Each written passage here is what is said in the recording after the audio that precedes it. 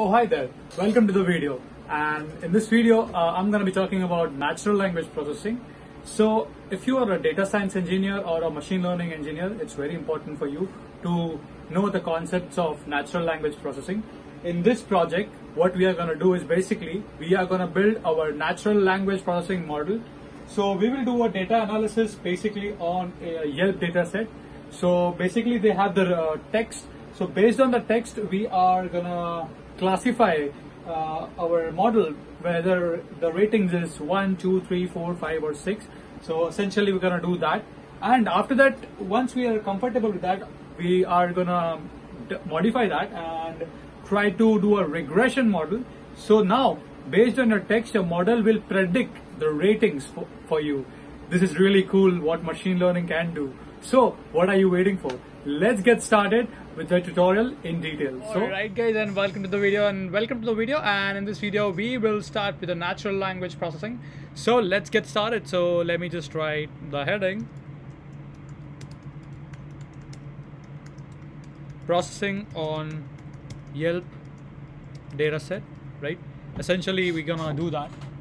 Let me just turn the blower off, so it's pretty noisy, so I don't want that much noise. So let's get started. So the first step is basically we will be doing a data analysis and the NLP model together. So a short data analysis, a small data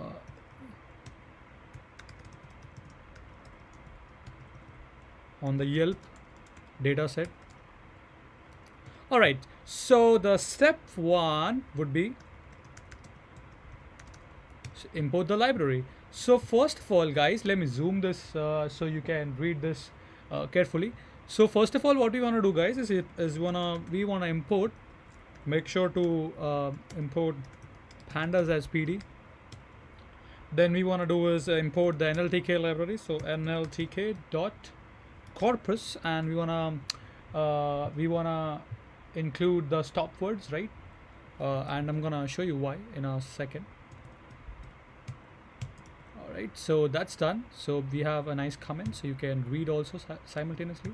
So after that, we need from Sklearn, we need the count vectorizer. Essentially, why I'm gonna explain you as the tutorial progress. We need a pipeline object in order to make a pipeline from Sklearn. So let me do that as well. Oops, used. Then we needed the train test split, because you want to test train and then our test, you want to split the data set. So train test split, train test split. So once that is done guys, we need to import some models. So we're gonna use multi-binomial model. We can use linear regression or logistic regression. We will cover a lot of example. For part one, I'm gonna be keeping this pretty easy, right? For report and classification, I'm gonna use the confusion matrix and classification report. And after that, to visualize my data, I wanna need Pandas and Seaborn and the string library to process everything. So that's essentially all the imports, right? So make sure to do that. Oops, there you go. That's all the imports. So the first step guys is basically we want to read the data set, right? So YELP data set, right? So the first step is, as I said, we are doing data analysis and then the NLP model. So we want to know the data properly. So I'm gonna say know your data set. All right, so the very first column is basically read the data.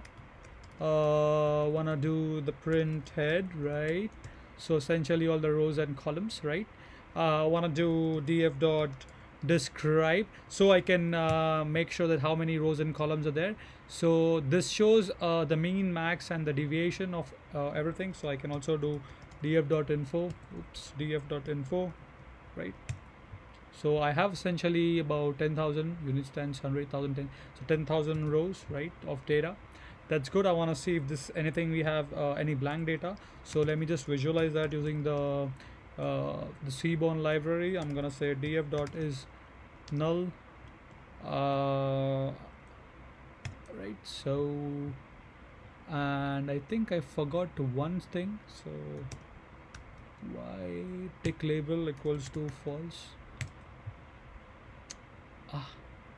So let me do that again. So let's say df dot is null and say sum. So here you can see 0 0 0. So we don't have any blank rows and columns. So no data set is missing right now. So after having a knowledge of the data set, we're gonna say step visualize the data set. So VISU, I'm bad at spelling, guys. Sorry, I'm really bad at spelling. So let's plot the data. All right, so plot the data. So we are gonna say pair plot and pass in that data frame and let the Seaborn do the hard work for us. All right, so essentially we have our data set.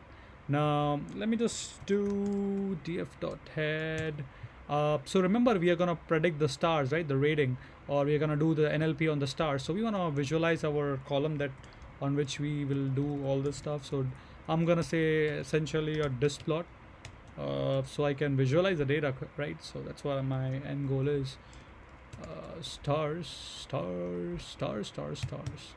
So this is how it looks like. So I have five of them, 5 ratings, and this is the essentially the distribution. All right.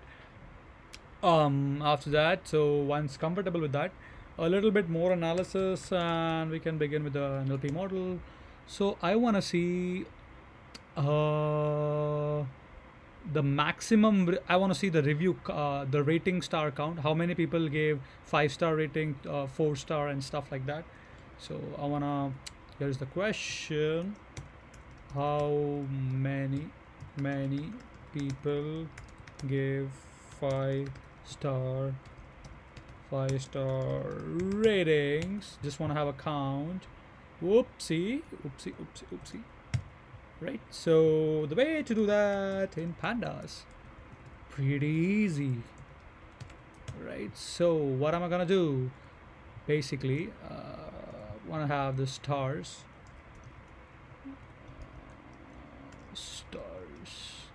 right? So if I do the stars, I'm gonna do value counts. So essentially, there are 3,337 people who gave 5-star rating, and 3,500 people who gave 4-star rating. So I can write a conclusion here. CONCLU conclusion. So I can say maximum people gave 4-star ratings, right? So essentially that's our one of the conclusion. All right, so let's see what else we can do.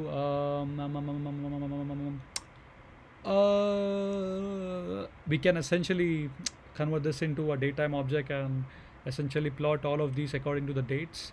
But I can do that. I know how to do it. It's just gonna take time, and this video will be a little long.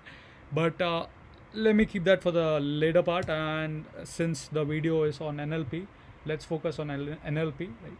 So now we need to do our NLP model, right? So essentially, so let's make some space here and say NLP model, natural language processing model, right? NLP model. So I want to prepare my X data and Y data set. So the X data would be essentially, I'm just gonna predict on the basis of the text, right? Similarly, Y data, we wanna classify the stars, remember? And I'm essentially what I'm gonna do, but right now is for this, I'm just gonna make a small data set just to keep this video small. So I'm just gonna grab 1 and 5 star data set. So I'm essentially filtering the data set. Yeah, you can see that. So